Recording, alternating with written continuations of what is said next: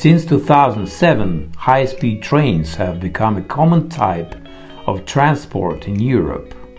They make it possible to cut travel times by hours. The trains travel at 350 km an hour, and this is not the limit.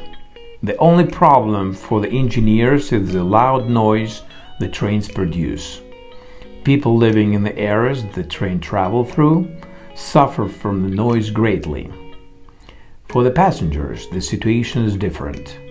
For their comfort, all their carriages are made soundproof from the inside.